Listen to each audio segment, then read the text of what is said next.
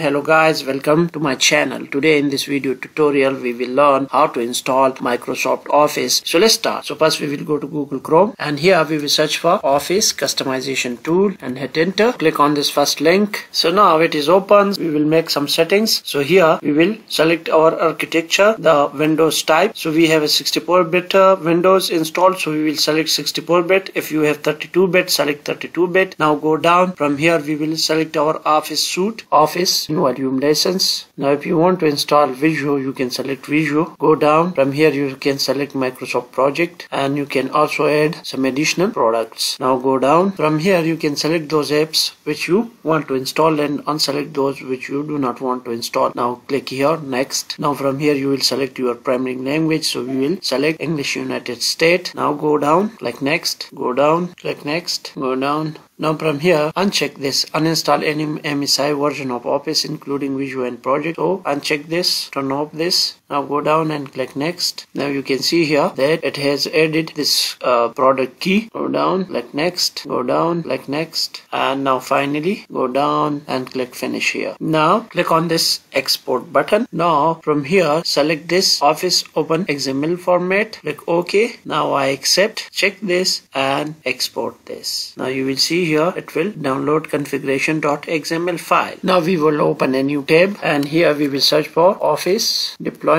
Tool. Now click on this first link. Now go down a bit and click on this download button. Click on this start download and it will start downloading Office Deployment Tool. Open folder, copy this Office Deployment Tool from here. Go to C, this PC, C folder, name this Office 2019 and paste Office Deployment Tool here. Now close this. Now go to downloads and copy the XML file configuration.xml from here and to go to C and paste it in this Office 2019 folder that we made. Now right click on this and run as administrator and click yes. I accept, continue, and now select the Office 2019 folder and C drive. Go to this PC, C and Office 2019 folder and click OK. Now it will extract all the files here. Now go to this top bar and right here CMD. Hit enter. As you can see here we are in Office 2019 folder. So here we will use setup space / configuration.xml and hit enter.